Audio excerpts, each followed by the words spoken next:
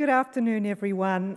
I'm Kathleen Drum, and I'm Tiff's Industry Director, and it's my absolute pleasure to welcome you to the first of 3 exclusive sessions we have in partnership with The Guardian.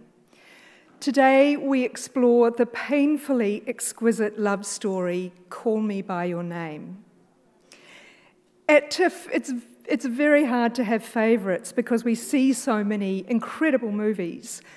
However, Luca Guadagnino's masterful coming-of-age tale of a tentative Italian romance between visiting academic Armie and professor's son, Timothée Chalamet, is simply one of the finest films of the year. Call Me By Your Name is about the secrets of youth, the magic of summer, and it's evocative of the faded lustre of a treasured memory. Before I introduce our guests, a reminder, please, that no photography or video recording is allowed inside the studio. However, we are live streaming to our website and YouTube channel, and please do feel free to tweet using the hashtags on the screen behind me to keep the conversation going with our online audience. Director Luca Guadagnino was born in Palermo, Italy, and studied literature and cinema in Rome. His feature directorial debut, The Protagonists, won the Fidec Prize at Venice. His credits include Melissa P., the luminous I Am Love, and A Bigger Splash. Armie Hammer's performance as the Winklevoss twins, the pantomime villains of The Social Network, garnered him critical praise and awards, along with a bevy of fans around the world. He has since appeared in the acclaimed films J. Edgar, The Birth of a Nation, and Nocturnal Animals. He stars in the upcoming feature Hotel Mumbai and begins production soon for On the Basis of Sex, opposite Felicity Jones.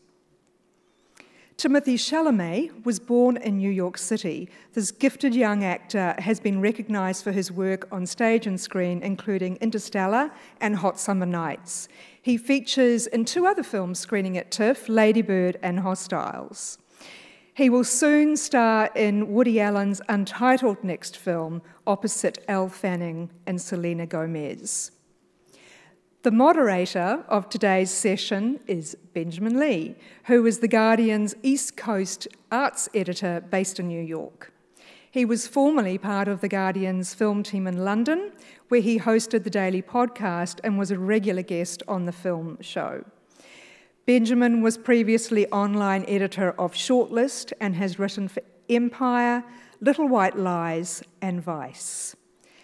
Everyone, please join me in welcoming Luca Guadagnino, Armie Hammer, Timothée Chalamet, and Benjamin Lee to the stage. Hello. Thank you. Thank you.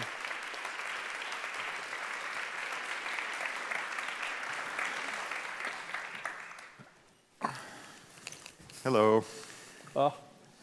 So, welcome to Toronto, guys. You've had quite a year of it. I know the film premiered in Sundance to ecstatic reviews, and the buzz seems to have sustained sort of since then. Lots of Oscar talk already.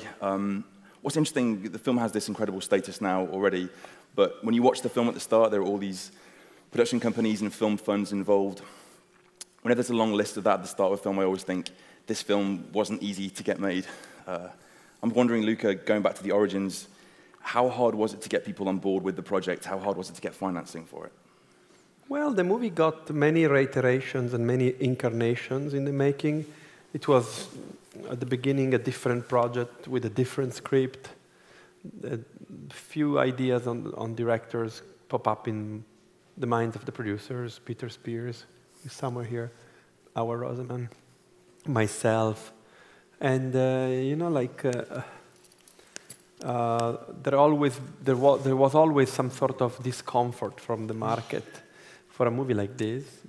Probably, I would say, because of the fact that it was a movie that didn't have any real antagonism taking place into.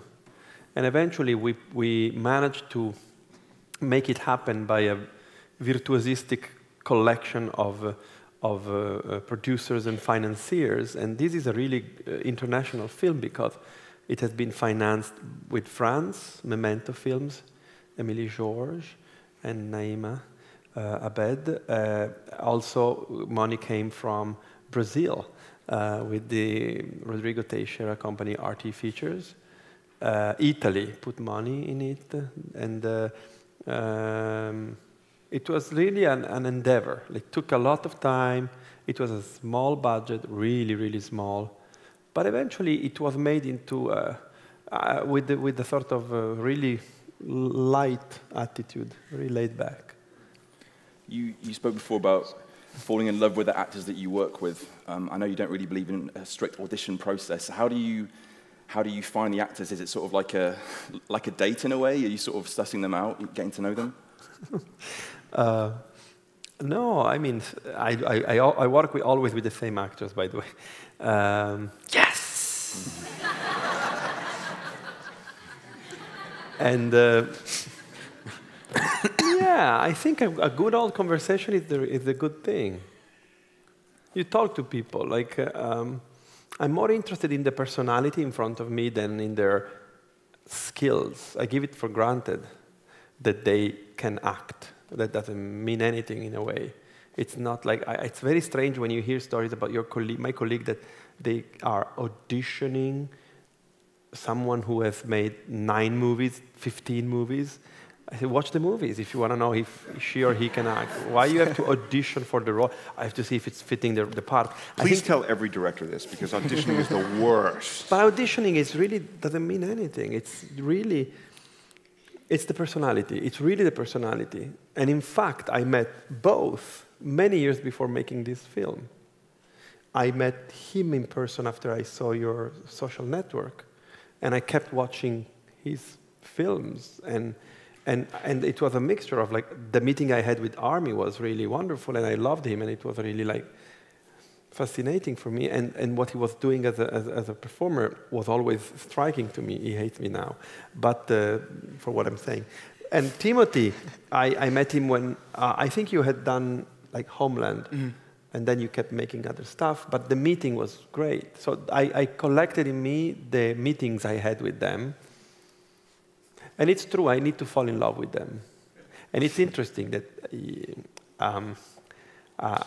every director is a little bit of a sadist. So it's interesting to give and take. But, you know, like, it's also a healthy process, because you fall in love and then you sublimate on screen instead of wanting them. Because I'm just... But I mean... Because I read that before, when Armie originally was sent the script or told about the project, you'd said no through your agent, and then you met with Luca, and then you fell in love with the project. What was that conversation like? How powerful must his words have been? Man, it's almost so long ago that I don't remember all the details, but I remember... He didn't say no. He said he wants to talk to you. So I called him. I mean, I got a number, and I called you. Yeah. And then he got on the phone, and I was like, I read your script. It's incredible. I don't know if I can do this. Like, I don't know if I have this in me. I don't know, like, this makes me nervous. I feel like this is like a challenge, more so than I've ever been challenged before, because of the subtlety of it, because of the intimacy, because of all... There's so much that happens between these two characters that is all subtext and all underneath what you actually see. And as an actor, if you don't get it, you can't bring truth and honesty to it. So I said I wanted to talk on the phone, and we got on the phone, and I was like, listen, dude, I just don't know if I can do this. Like, it scares me, but I'm enticed, but also it just makes me nervous and the whole thing. And we had an amazing conversation, several. And by the end of it, I just remember Luca challenging my sense of perspective and challenging my sense of everything, really, and helping me understand that the reason I had to do this project was because it did make me feel uncomfortable, because it was going to be a challenge, because it was going to push me, like all that stuff. And I mean, I honestly just couldn't be more appreciative. The first feature of the Stanley Kubrick that he dismissed later is called Fear and Desire. So I said to him, if you fear something, you're desiring something, so you better do it. And I said yes, and then I got a call from the agent, say, what did you say? It's not what I said, it's the conversation. Because I talked to my pass. agent beforehand, and I was like, Luca's going to call me in like an hour. He's like, what are you going to do? I was like, I'm going to pass on the movie. I can't do this. And then I finished the conversation, and I called my agent, and he's like, what happened? I was like, oh, man, well, I guess we're going to film it in Crema now, which is great, so I'm going to Crema. And he was like, wait, what? You know? Yeah. Timothée, you're early in your career. It's such a naked performance, literally and emotionally. Were you ever wary of giving away this much in one of your early films? Did it seem like kind of a daunting prospect to you? Oh, no, because I know what it is to be a part of things that nobody sees, and so I wasn't trying to split pubic hairs trying to find right now I'm kidding, that was a bad joke. But I wasn't trying to split hairs trying to figure out whether it was the right move or not, but rather the vulnerability or physical vulnerability, as you put it, is it's implied in the story. It's a love story. It's secondary to the story. The physical vulnerability, the emotional vulnerability, it's in service to what is ultimately the relationship between Elio and Oliver. So I think that stuff would have given me greater pause if that was the subject of the movie, which we see in other films that, where they'll take sexual imagery to a certain extent that's shocking to the audience, and that's the star of the movie. And that would have given me a little bit more pause. But certainly this thing is something I discussed with my parents before I headed out there. This is a love story, and it's a really sweet love story where the villain is the tragedy of love. So it didn't feel salacious or anything like that.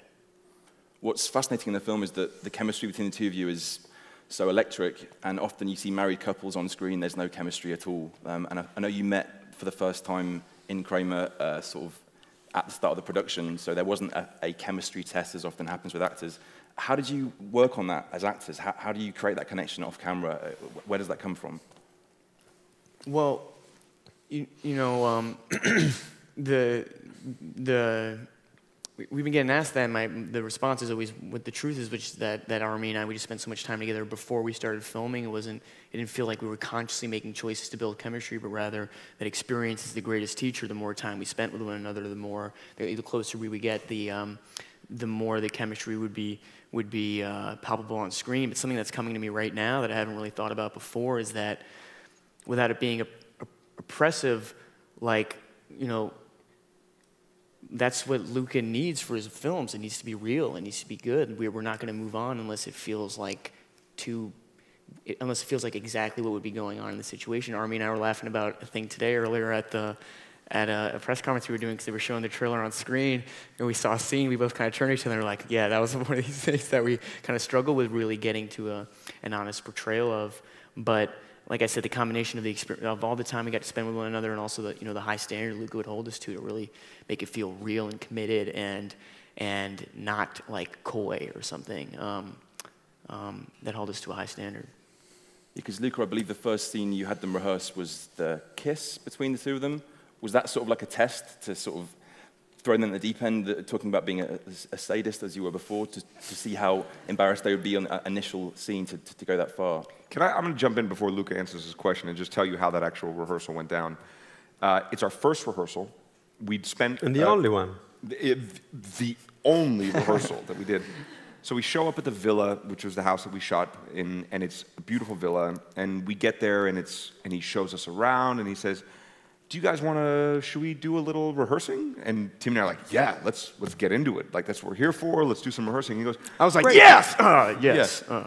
So Luca's like, okay, well, I don't really have anything planned. If we want to do a rehearsal, we can just do something random, like, I don't know, scene 62. So we're like, scene 62, absolutely. Flip, flip, flip, flip, flip, flip, flip. And all it says is Elio and Oliver making out. And we're just like, okay. And he's like, come on, we'll go in the backyard and rehearse. So we go in the backyard of the villa, and there's like this grass patch, and he goes, you two just lay down. And we did it twice, right? Yeah, so we lay down, and he's like, okay, whenever you're ready, go ahead.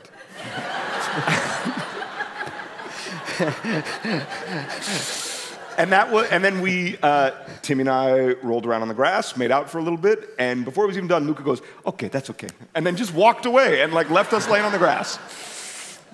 Yeah. And we did also camera test. In which I put the heads. Yeah. It's nice to tease people. It's very nice. It's very, very nice. But I was more tough in the non-sexual scenes. Yeah.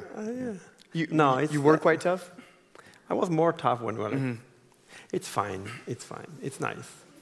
They're great. I love them. They're fantastic. The film really captures this sort of remarkable male intimacy, and there's so many scenes you see and you kind of feel as if you're alone watching the film, you're in the corner of the room. It feels very personal and small. How do you, as a director, engender that atmosphere? Do you try and strip down the crew? Do you make it feel quite casual? What's the trick to making it feel so personal? I think that honestly, I just don't make any kind of hierarchy in the scenes we're shooting. Every scene is important. Sometimes like a small moment that is not even written in the script is much more important than something that is a big scene. But so for me, it's like everything is an important element of the story. I guess it's also like now, you're making me think about the fact that it's been 25 years making this job. And I've been carrying this. We are gypsies. Like we travel the world, and we always put the tent on the field, and we camp, and then we move on to the next thing. But I constantly carry with me people that I want to work with and I want to share my life with. So it's an atmosphere that comes off of this relationship, like same people I'm working since 25 years. And I think this sense of family that we all share is transmitted to new members of the family, and we are a family, making something because we love the idea of making it. So I think that this element of atmosphere, that it's not necessarily plot, it's something that happens to be. It's something that also puts people at ease, the people who are in front of the camera, but also the people behind the camera. It's like it's a mutual conversation. You had both great relationship, for instance, with the DP, like Isayo Bumukdiprom, this masterful director of photography from Thailand, who had made these great films by the venerable Apichatpong Verasatekul, coming from a completely different culture, having different priorities in mind and in his life, was in a way a sort of shifting personality in the set for the best. So it's an island of serendipity and familiarity that helps things to be without any kind of. That's why I feel difficult for me. It is to give up control in my work, because probably it's this environment that I treasure the most, and I fear. Not even fear. I'm not interested in any other kind of environment for my work. And it was filmed in your hometown as well, so it must have been strange bringing a production to your home, essentially. I can tell you two things. One thing, it was great because I could go back to my bedroom and sleep in my bed, which is great because usually hotels and stuff and eat bad food. And on the other hand, I thought it was nice. It was great to go to Crema and bring a film crew and bring money to the territory. They hated us. They hated us. They were really like, oh, well, who's these people? What, they are blocking streets and squares and stuff. Now they love us, but anyway. I love the T-shirt. Pitch me. Hey. Nice. It's impossible to watch the film without thinking about your own experiences of love and sex for the first time and previous relationships, and I certainly did after I saw it. And as actors, you have this film in your head and in your life for a few months. Do you reminisce as well? Do you go back to experiences that it recalls for you as well? Or is it dangerous to get too far into your own ideas rather than the characters? Well, we were kind of asked this earlier, and it kind of gave me pause, and I really had to think about it. And the truth is, I've been lucky to have something like this, but I haven't had this fiery experience that was boundaryless within a summer. So there wasn't the danger for me in doing the project, like as you mentioned on other things, where you're dealing with material that's close to self, and you're going, oh God, this is, where do you draw that line? This was I got to kind of live it for the first time. This wasn't something that I had experienced, so. Yeah, personally for me as well, I'd never had, I mean, I've had great summer experiences and great romances and all that stuff, but never anything like this. So there wasn't anything in my life that I could actually pull from, but at the same time, that's, I like that better. I don't want to be making a movie and be in the middle of a scene where I'm doing a scene with Timmy and present in whatever we're doing in Crema or in the villa in Moscazzano or wherever we were, thinking about what happened to me 7 years ago, because I feel like that would be unfair to Timmy, it would be unfair to Luca. Everybody's got their own different style and their own process, but for me, I leave my own personal experience at the door and it just becomes more about what we're actually doing there. So to bring sort of truth to this was to just be present in this as opposed to thinking about my own experiences. And I know you were saying before you wanted to avoid the trappings of acting as a director with your performers. What do you mean by that? You sort of want to strip them down to stop acting and just to be, essentially? Well, like, movies are made on molds, particularly in the last few decades. And you read a script and it's like 3 acts, something happens to the character that has to go to the end of the first act, so that the second act is going to evolve the things until you end the second act with a big problem, and then at the end, the thing's going to be solved, or it's going to be sad, or whatever. And then you have like casual dialogue in the first act, and it's going to become open dialogue between characters and end up in big monologues. This is, for me, a travesty, and I hate it. But that's how 99% of the fare that is given to us in cinemas works. You can agree on this, correct? Yeah, definitely. So for me, that is what is a poison to the movie experience, because we make the effort of having this very beautiful and important experience of going to the movies in an environment in which we all share together the experience of watching other people's life, because we want to be surprised and because we want to be given insights of something that is close to us or that brings in a different place, but yet from a perspective of truth. And so for me, it's really important that we don't serve to the performers a tool, a script that is about them reading lines, addressing lines, being thespian. I hate this word, thespian. I think it's disgusting. I much rather prefer the idea that they try to, as he said, to be present in the moment and then behave as if they were the characters, and maybe revealing something about themselves, which doesn't mean that they reveal either something about their past or that they have to be coinciding with what the character are, but it's more about the emotion in the eyes, I think, that sparkle, that invisible sparkle. You were saying before the film doesn't really have an antagonist as well, and that sort of fits into what you were saying, in that you watch the film. Many financiers were telling me, make the mother mean. But you expect, and as I said, viewer, that's Suspiria. Sorry? You expect it as a viewer. You know, I kept on expecting there to be a scene where everything blew up when someone found out or someone was upset, and it doesn't really arrive. And as a viewer, you're surprised, but ultimately it makes it feel like it's a real situation rather than a construct. And there's a wonderful scene near the end that everyone's been talking about with Michael Stuhlbarg, where he speaks to his son and talks about acceptance, having a gay kid. And it's something we don't often see. And the film's not a political or a preachy film, but it seems to be coming at a time when it's a message which is hugely important for people to be seeing. And not that you made this film with a message, but do you hope at the moment, especially in America, that it's going to maybe provide a bit of insight into some people? I think it's the movie, in a way, the political aspect of this movie can be build bridges, don't build walls, I think.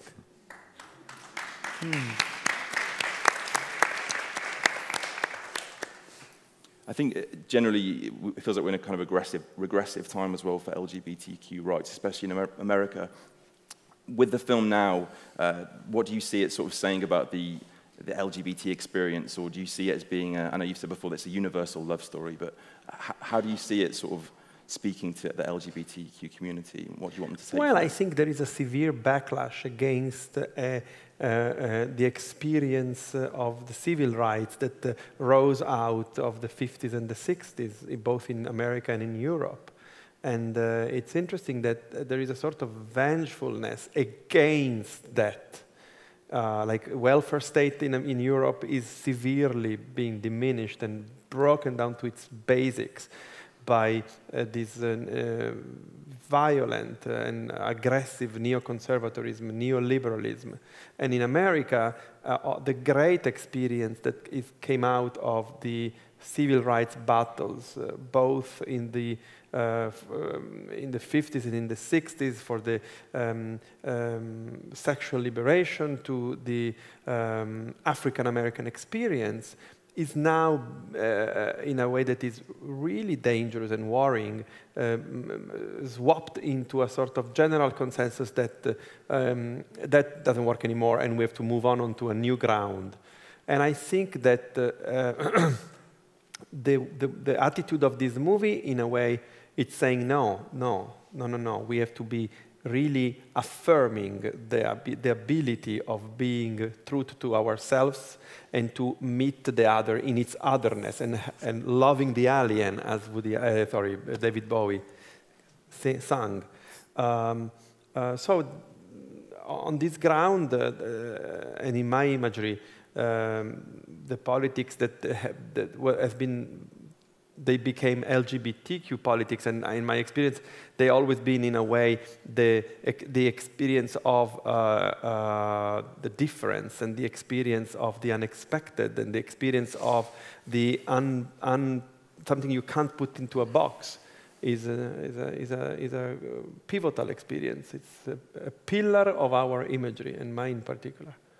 There's a lot of Oscar buzz about the film. Armie, I know that you said before recently that you're not really into the idea of campaigning and self-promotion to get an award. Do you feel that we get to this time of year and that the awards can often overshadow the actual films we're talking about? I'm not stepping on that landmine. What I will tell you is that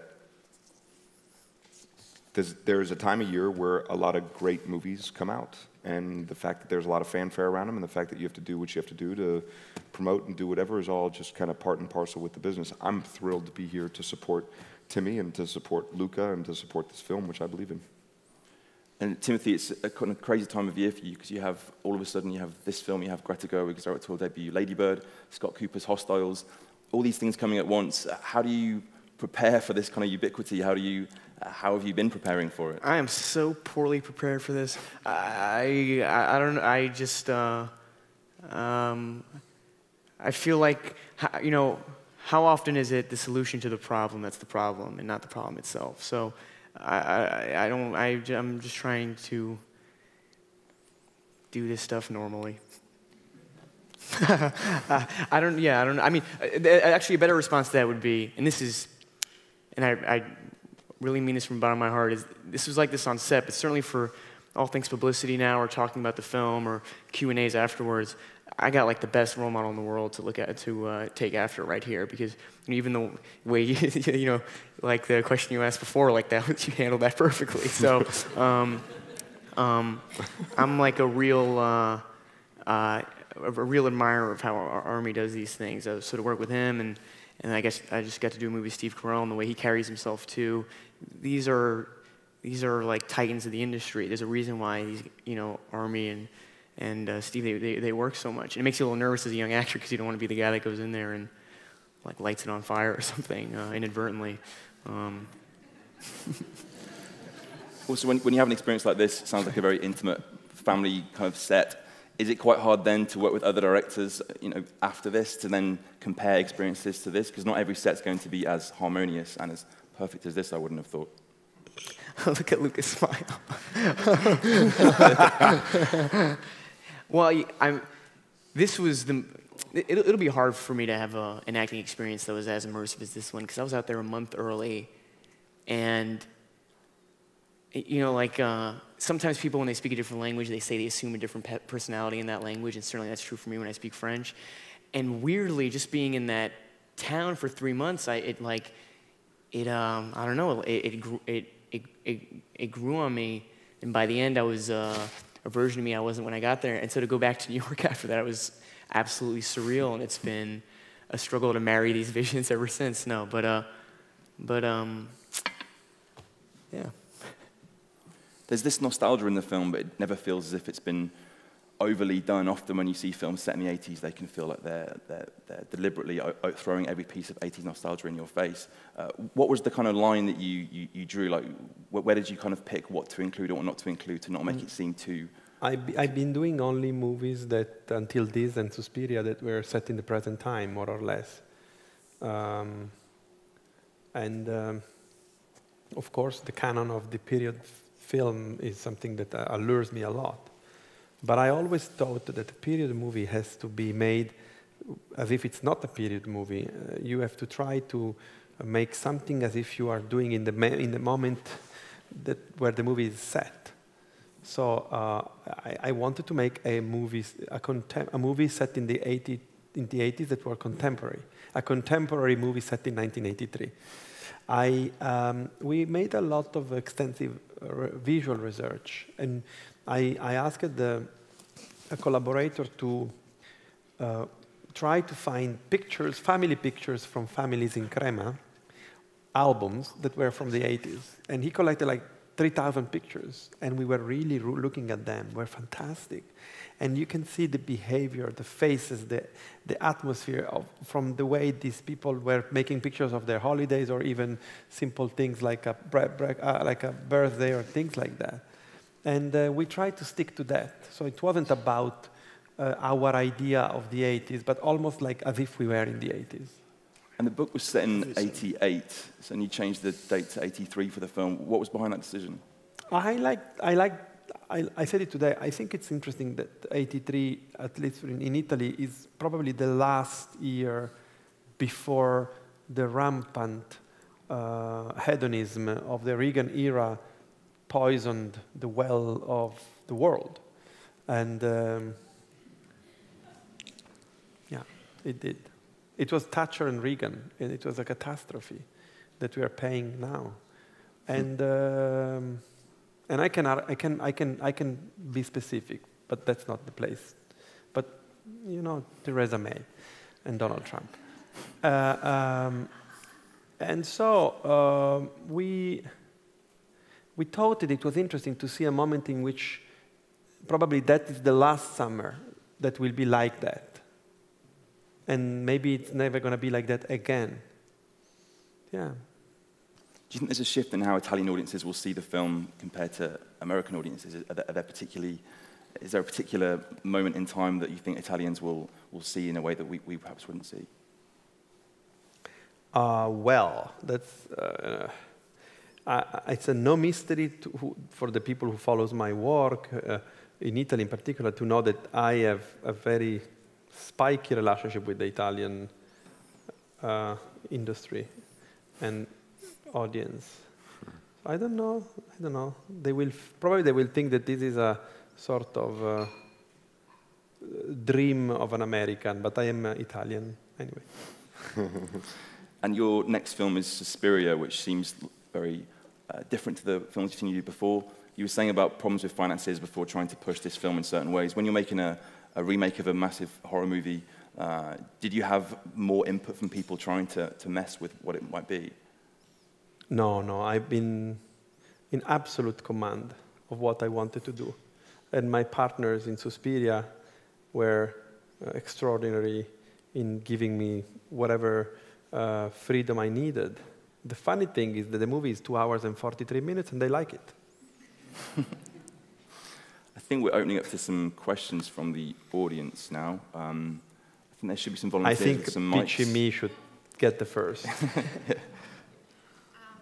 There's a mic coming. First of all, I want to thank you for this film. I can't remember the last time I've been so moved by a work of art, and so thank you for this.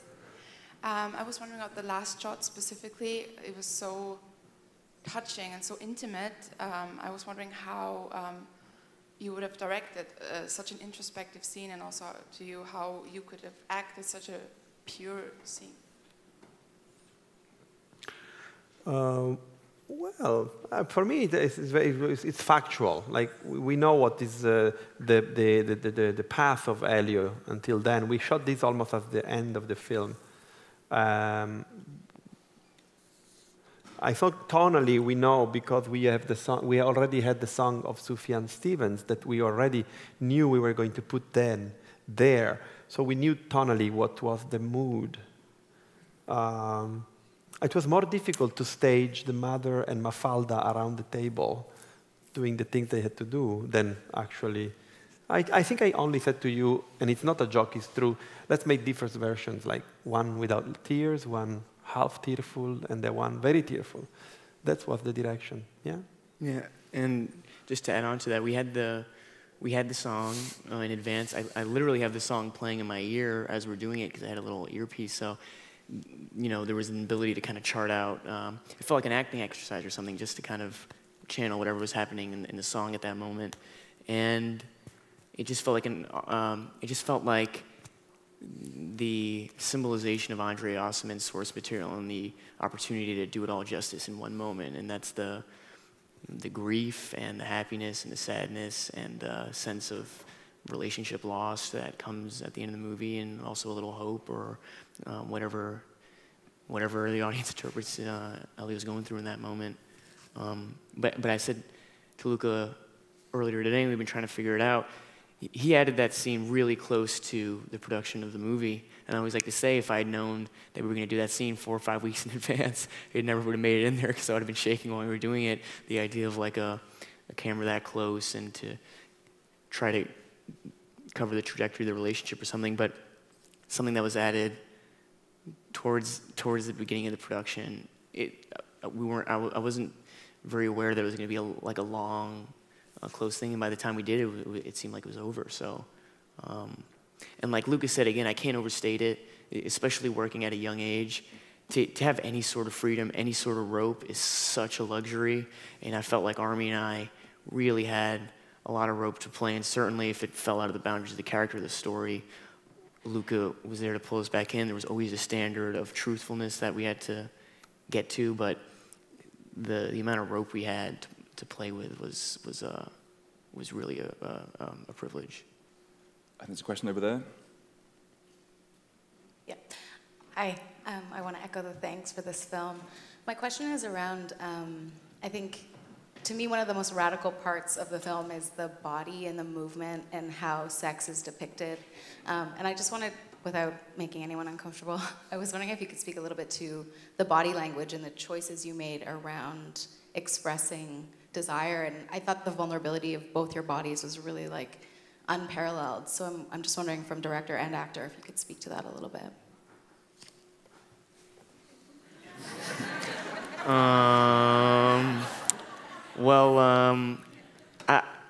I had a great complice in the divine Giulia Piersanti, the costume designer. So those lovely hot pants that she designed were perfect. And then they, yeah. We shot on one lens, and my theory, I don't know if you agree with this, is because these were wider scenes, there is a physical element at play that you would see more typically in a stage production of something. And certainly one of the things for me with film acting has always been like, okay, well, if it's this close, you know, you bring it down. But if your whole body's in the shot, then, and there's a lot of sexual tension and romantic tension, you know, it lends itself a lot to play with. I always like the scene where they consummate their love for the first time. They're smoking a cigarette outside first, and we walk through the hallway, and I like when we get back in the room, and it's just like, you know, it's like an awkward wrestling sort of thing going on, because Elio wants him, but doesn't really know how to do it yet.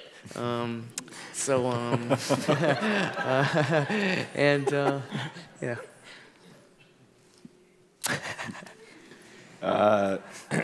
Yeah, so much of this movie was about the feel, and it was about that feeling of that summer where it's hot and you're sweaty and it's sensual and everything smells great. And it just, so much of this movie was about, at least as I saw it, capturing that essence and getting that in. And so much about the Oliver character was how much he actually lived in his body. You know, I mean, he's a very sort of languid, sexual, sensual kind of person, and in as much as he's willing to accept that about himself, but it just was about the feeling of freedom, and it was about the feeling of totally just letting go and giving into this amazing vibe.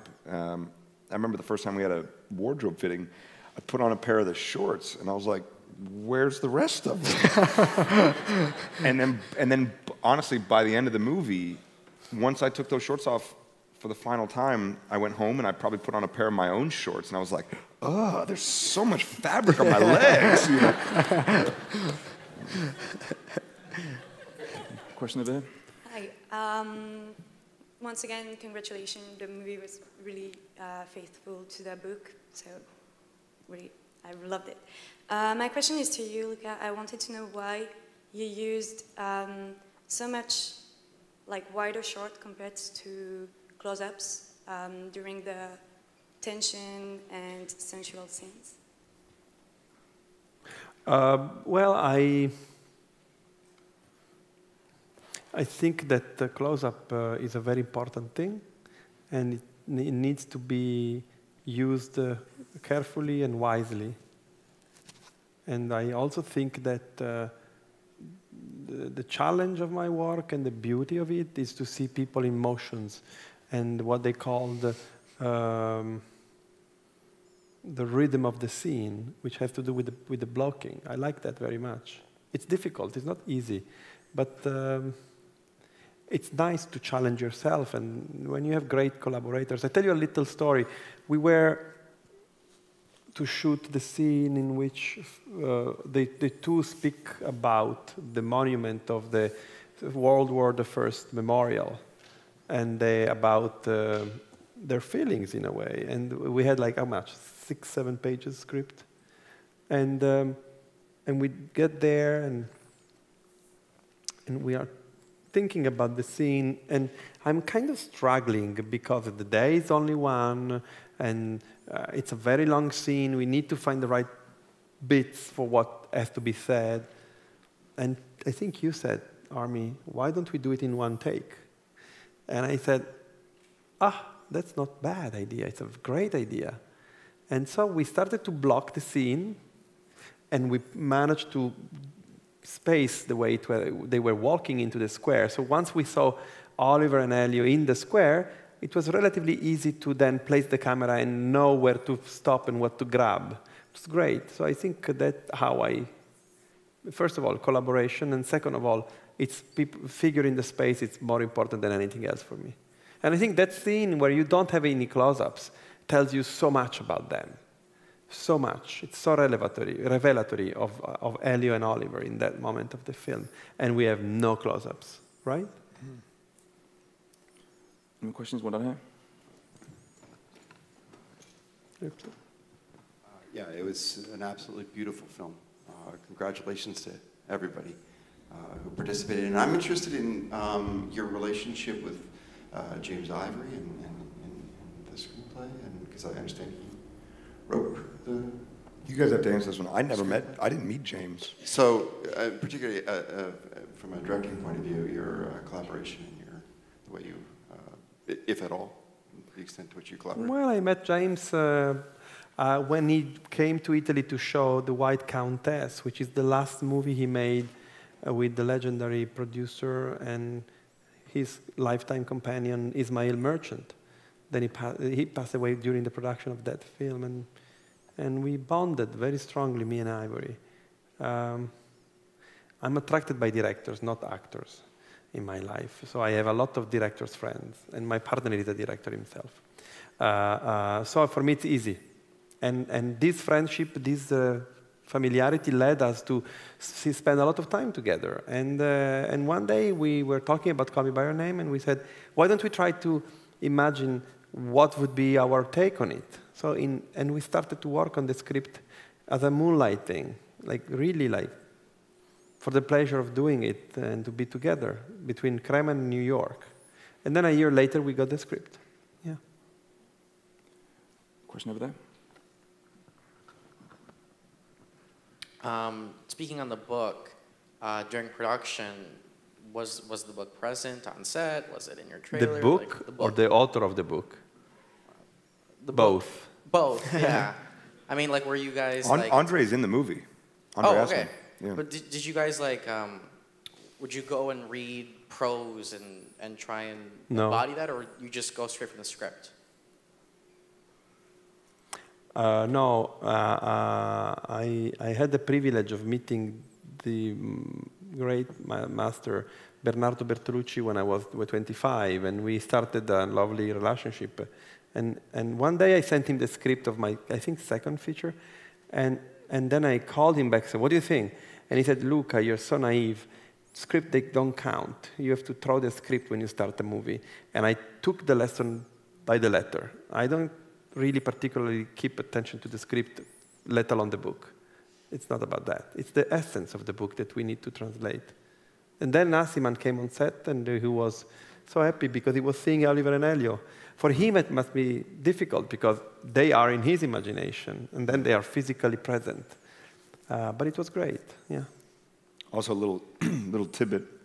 Andre Assman, who was in our movie, I don't even know if I'm supposed to be saying this, but he basically told Luca while we were filming and while he was over there, he was like, "Luca, I have to tell you, I like the ending of your script almost better than my book." Nice. Nice. Any more questions? One here. Gentleman over there.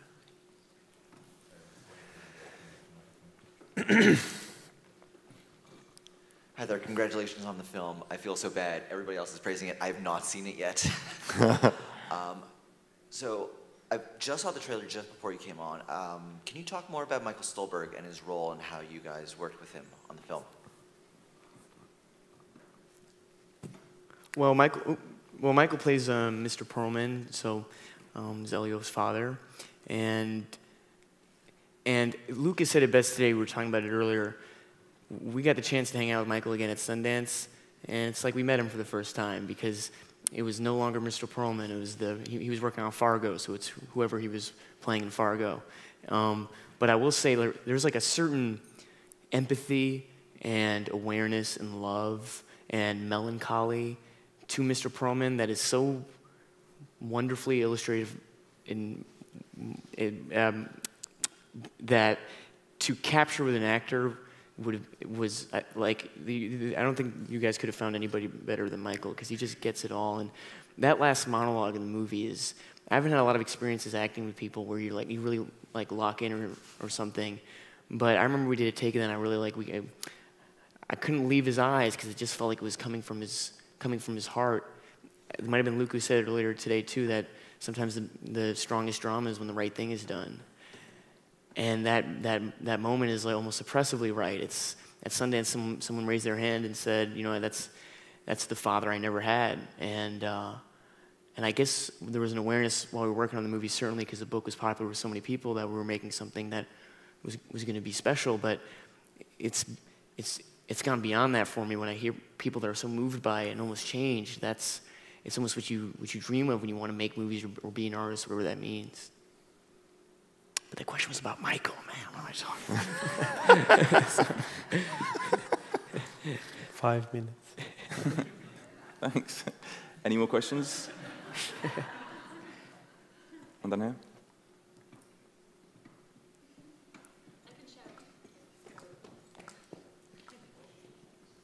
Hi. What was the most enjoyable or the most rewarding part of the film for you to shoot? It would be so hard to pick one thing, but I can honestly say I've never had the privilege or pleasure of working on a film that I feel like challenged me so much, or working with people, including Timmy and Michael, who can't be here, but who also challenged me in a way where it felt so completely symbiotic. It felt like we were all one family there. We were all going through this, and we were all doing it together. There wasn't any sort of hierarchy. There wasn't any sort of these people over there, these people over, it all felt like we were, in a way, living out the experience that is on screen. This movie is sort of my big summer romance. Like, I mean, when anyone's like, did you have an experience like this? I was like, yeah, making the movie. It was just like what you're seeing, but better. Because we got to do it 7 days a week. I mean, it was truly such a special experience to make this movie. I mean, I know this sounds so ridiculous now, but I mean, I can't imagine my life moving forward past this movie where I don't carry that with me in a way. So a final question down here. Hi, I didn't read the book, so this may be a silly question, but I found the use of language, foreign language, in the movie almost another character. And I just loved how there was a seamless use of language. There's a French, Italian, even German, English. So I'm just wondering if you want to speak to that, and did everyone's foreign languages improve while you made the movie? You did a brilliant job. Well, I mean, I like, there is a word, like, nowadays it's all about globalism, but there was there was cosmopolitanism that was fantastic. I like cosmopolitanism, and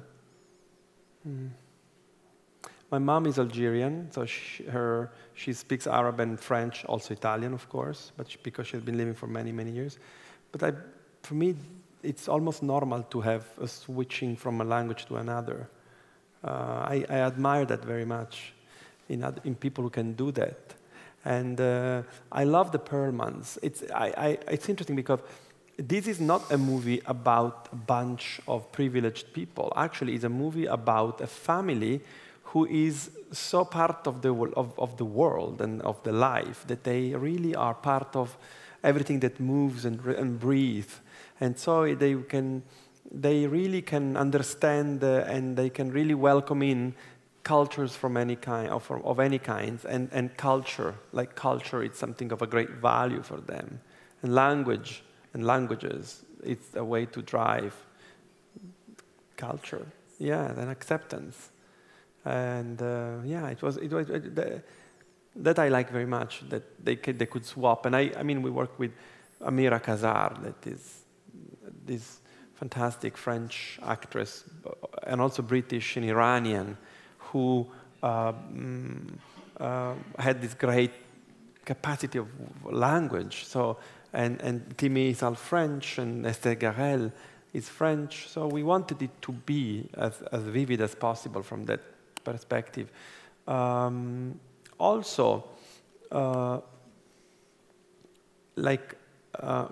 casting of a movie, it's something that brings the opportunity of putting together personalities and backgrounds and histories that are completely different from one another and make them clash and see what happens. So you have Armie Hammer, this great Hollywood actor, and then you have the really this beautiful budding flower that is Timothée, and then you have the daughter of the legendary French director Philippe Garel, which is part of the aristocracy of the great auteur cinema of France. The grandfather Maurice is one of great actor. And she brings that experience. Michael Stuhlbarg comes with a different perspective from the canon of the American cinema. This mixture of things is great, and it's much better to use them for their specificity instead of make them be the same thing.